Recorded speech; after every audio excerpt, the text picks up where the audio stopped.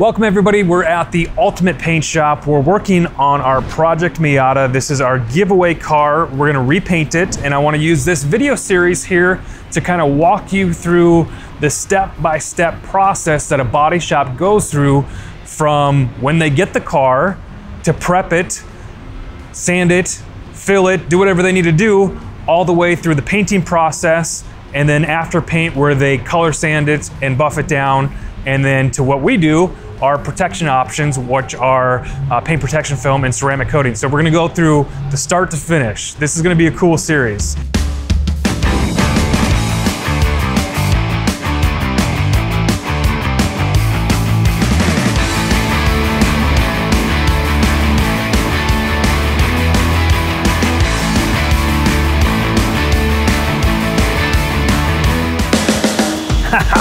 If you guys haven't heard, we're building out a custom right-hand drive Unos Roadster Miata from Japan.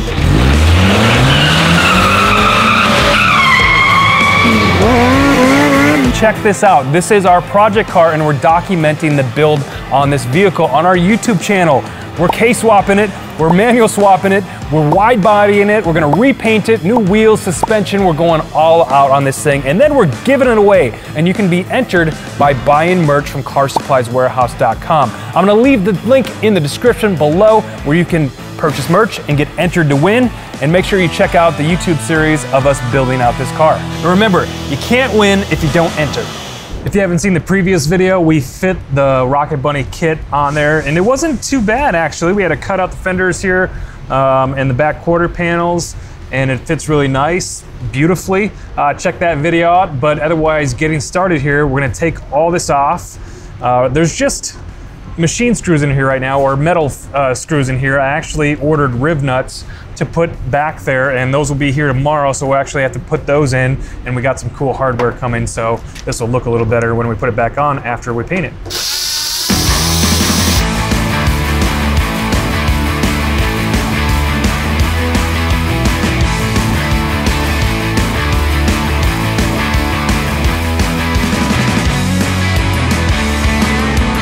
All right, now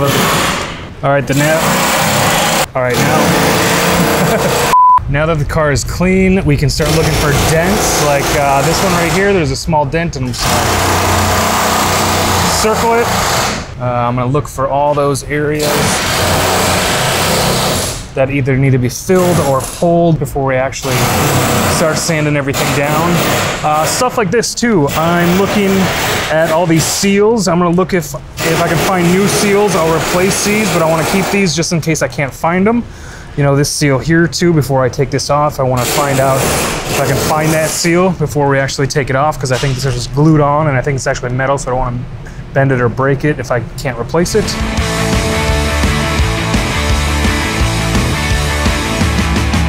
Step one for getting this Miata ready for paint is to remove anything that we don't want painted, including all the seals, the door handles, the latches, and all the lights. Both the bumpers will be painted separately, so these also have to come off. Well, I think I've gone as far as I can go today.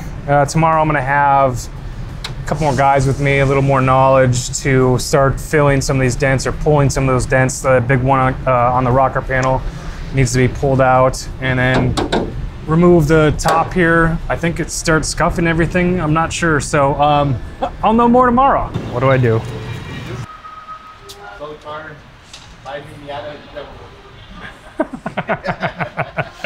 Alright, this is what I usually do. I usually do 120, sand it out. You gotta get it nice and scuffed, you know. Okay. Go down to almost to the base. Okay. Not the metal, the base of the base coat. Okay. So when I see primer. Yeah, no, base coat. Okay, I don't want to see primer. It's kind of too far because you're not going to be pulling it. You're always going to be filling it. It's really light fill. Okay. Yeah, I'll do one and show you. Okay. A couple of them and show you.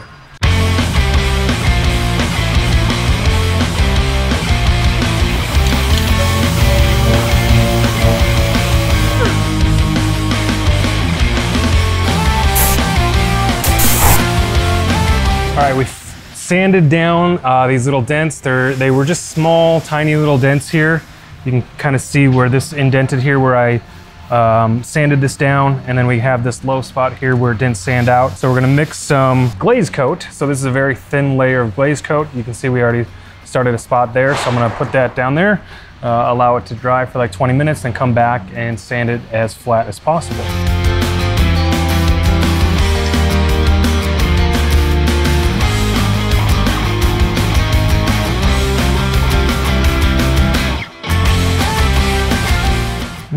I don't know if I'm doing a good job or not. This stuff hardens really quickly.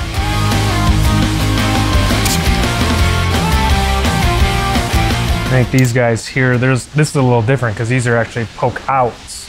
So I'm gonna sand them down as flat as I can and then use that to shape it a little bit.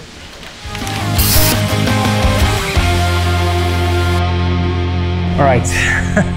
We're learning as we go here. Dave was showing me a couple things. I used the wrong side of the hammer for these poke outs.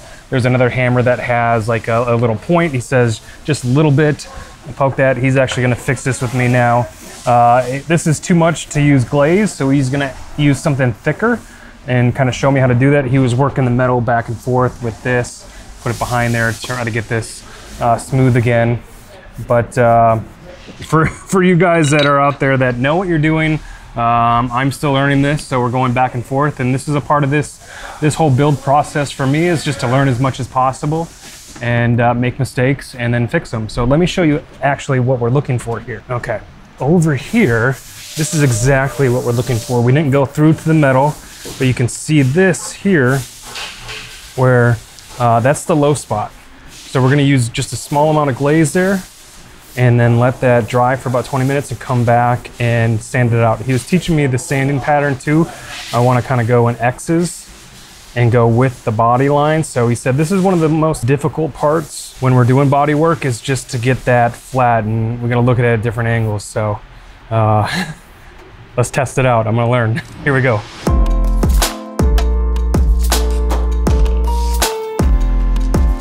I know there's body shop technicians out there just cringing, watching me do this. I'm sorry. So I was also doing mixing the Bondo incorrectly. You can see how a mess that I made. So there's two sides to this. You can see that bevel.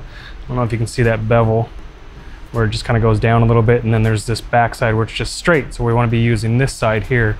So the way I'm going to mix it, I'm just going to push it together like this, kind of knead it together, and not use that side. So I'm gonna try it again. Here we go.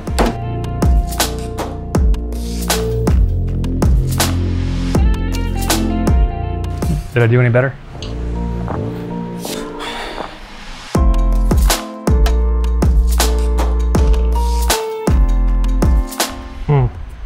This is so awkward and foreign to me.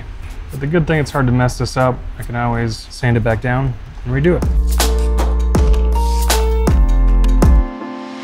Once the Bondo is dry, I'm going to use an air-powered DA with 400 grit sandpaper. How do you think I did over here? Feels very good. Feels very good.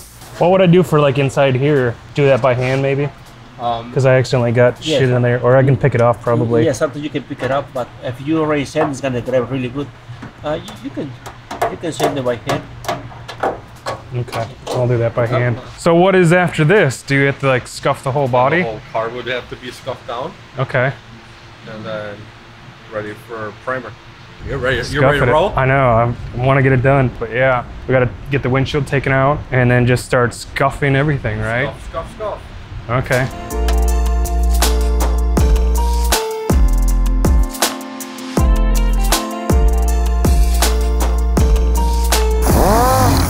All right, that was Francisco. He is the one who's gonna be painting the car, so I asked him to come over here real quick and get his eye on it to make sure that I'm not missing anything, and he found probably 6 or 7 more dents that I couldn't see.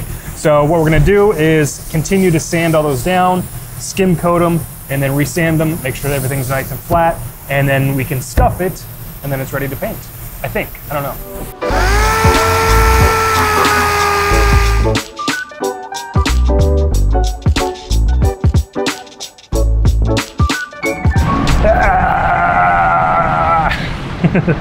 All right, it's time to scuff, and I got these scuffing pads here, Mirka. I don't even know what they're called, so I think it says 360 there. So the red here is a little coarser, and then the gray is a little finer. They gave them both to me just to scuff up the whole car. So now I'm gonna scuff all the panels up, and I think we still have that big dent to fix in the rocker panel. Dave's gonna help me with that. We're gonna pull it out. So we're actually put some like rivet type things in there and pull that dent out. And then we'll have to do some shaping with the glaze, I believe too. And then sand all that out and scuff everything. So I'm gonna get scuffing because I'm waiting for Dave on the dent. I actually started hand scuffing the car, and a technician quickly came over and let me know that I could just use the DA with 800 grit sandpaper for all the big panels. That would have been a big job. All right, I think it's time to call it a day. My fingers hurt, they're sore. I've been scuffing, been sanding. Stick around, because tomorrow is gonna be a little more exciting, because we are gonna pull this dent. We got a big dent in the rocker panel that we got to pull tomorrow, and then we're going to do some welding along there. Weld that, and then of course we got to do more scuffing on all the bumpers. I took the back trunk off, I scuffed all the inside there, took this off. We got to take the glass out. We can do that tomorrow, but we're going to be close. We may be painting in a day, so we'll see what we can get tomorrow. But if we can get enough done tomorrow, maybe we're painting sooner than I thought. Bye. See you tomorrow.